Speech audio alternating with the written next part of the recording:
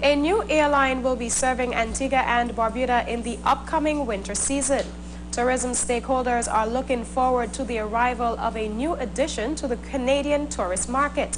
WestJet Airlines is set to join the other airlines serving Antigua with twice-weekly flights out of Toronto's Pearson International Airport commencing October 28th. Elisa Graham has the details in this report.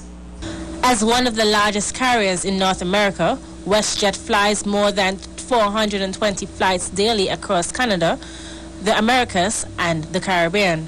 The addition of this service comes after months of negotiations and shared interest on the part of Antigua and Barbuda Tourism Authority and WestJet's Canadian base. Tourism Minister John McGinley, who was instrumental in securing the additional airlift, says the Canadian tourist market has proven to be more reliable with regards to performance over the last few years. He adds that the additional airlift is a means of ensuring that the destination is poised to take full advantage of the performance of that market. The airline's domestic routing now means that guests from across Canada have more options to travel to the destination hassle-free and cost-effectively.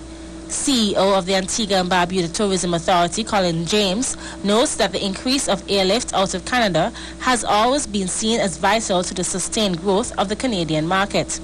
The new service is also welcomed by local hoteliers as it now opens up the destination to WestJet's huge network and loyal customer base.